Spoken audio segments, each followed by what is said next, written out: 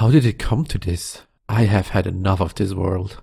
I need a new crew and a ship. Then I can leave this awful place. But first, there's something else I need to do.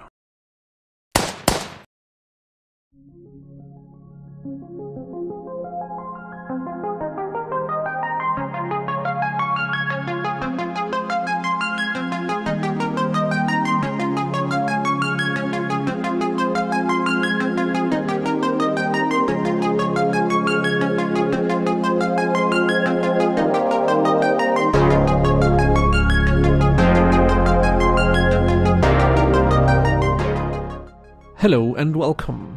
In this episode I'm going to set up a new campaign of 5 Parsecs from Home, a solo tabletop game designed by Ivan Sorensen and currently available from Modiphius. I'm playing with rules from the 3rd edition, which is currently the newest one.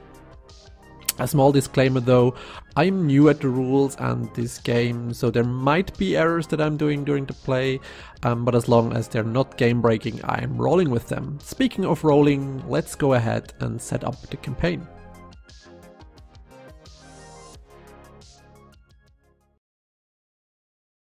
This is the plan I'm going to use to set up the campaign. There will be quite some rolling during the setup, so stick around. First off is to decide the difficulty on the size of the crew.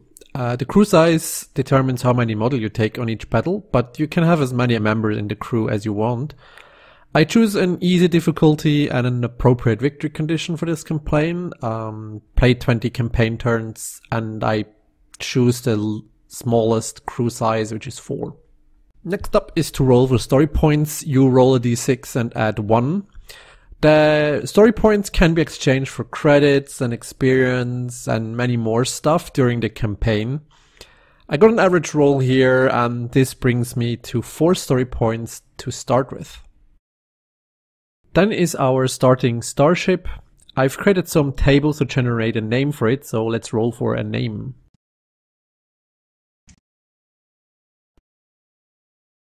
The roll has determined the name to be Hand and Sun.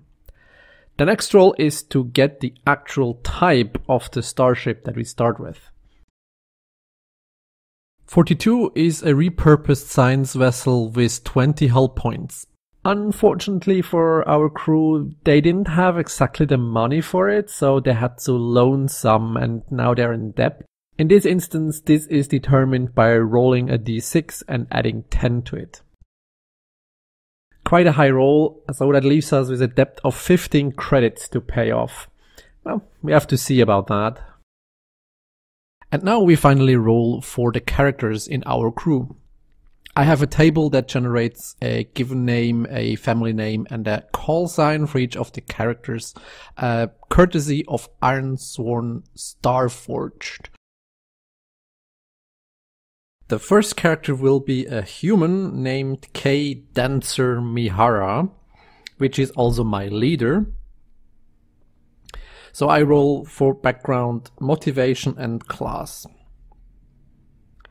For background he got Research Outpost, which gives him +1 savvy and +1 gadget at the start.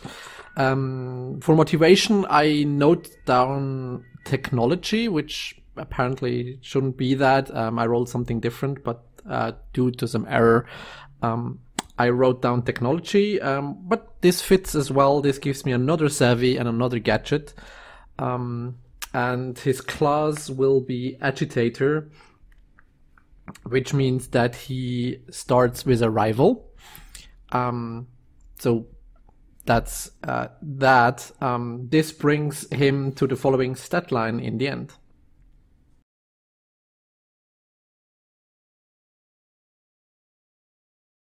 Next up, I decided to use a bot, which is a new feature in the 3rd edition of 5 Parsecs from Home. It has a quite different stat line, which has improved stats than a normal human, but has the disadvantage that it cannot gain experience and doesn't roll on the background, motivation and class tables. But it also has a 6+ saving throw. It's called Touchdown. And the next two characters will be human as well. First up is Creed Harrow Mackinson. He grew up with his background in a war-torn hellhole, which gives him +1 reactions and a military weapon to start with.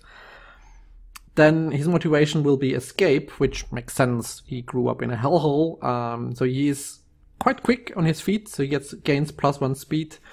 And his class is a ganger. That's how he got around, which gives him another reaction and a low-tech weapon to start with. So this brings him up to 3 reactions, which is quite good. But let's see the next one.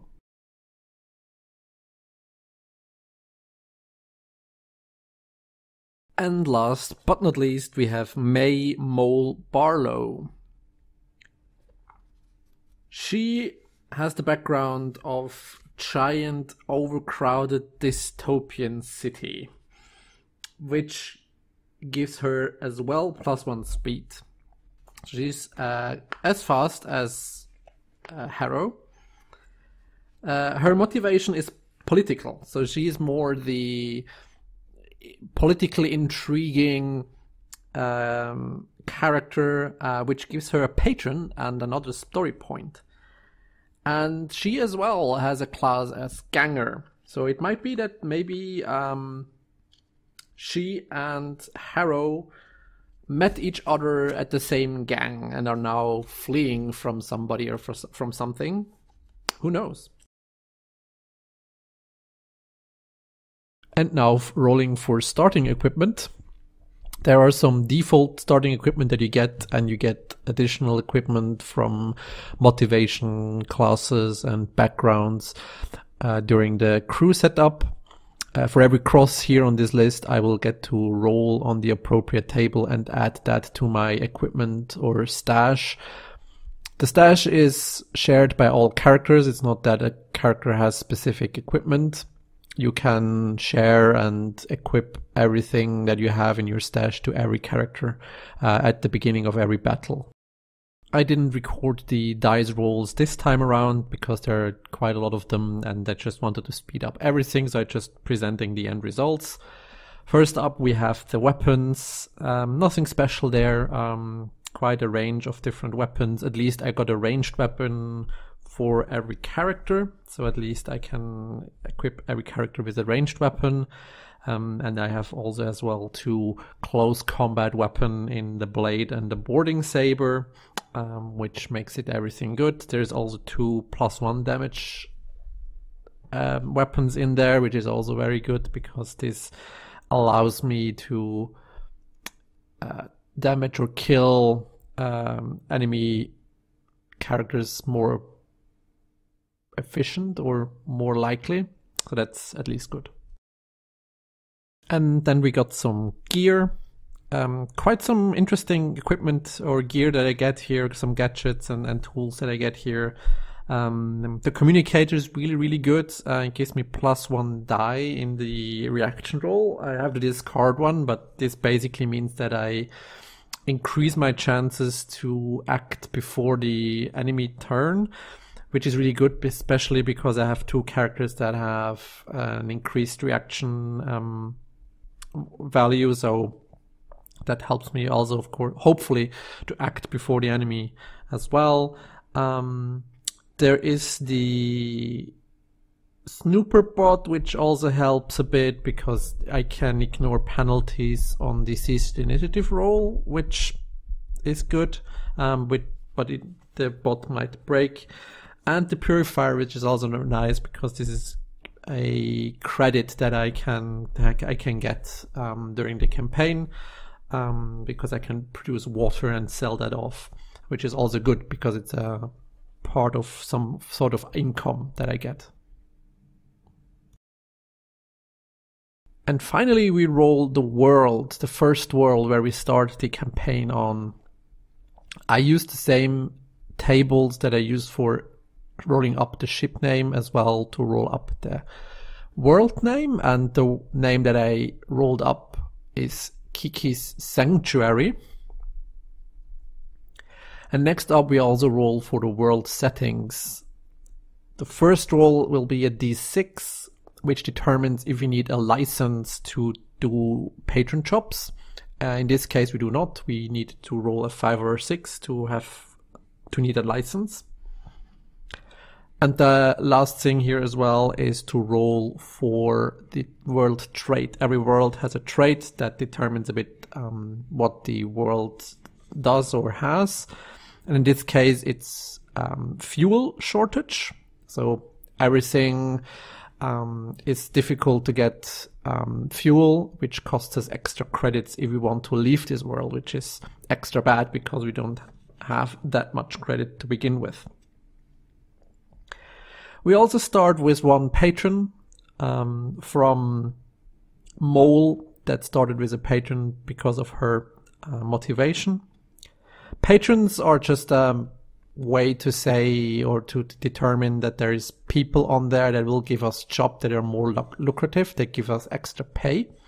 So there's like good connections, etc. that we have on this world that might give us better pay. And we also have a rival, courtesy of a Harrow.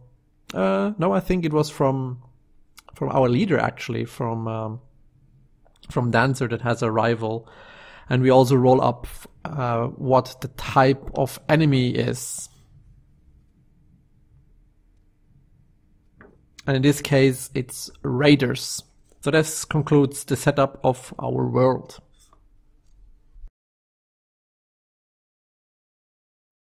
So there I am, drowning in debt, a half-broken bot by my side, and 2 shady gangers. What joins this rag band of misfits together is the urge to escape this wretched world. But I can't shake the feeling that we are being watched.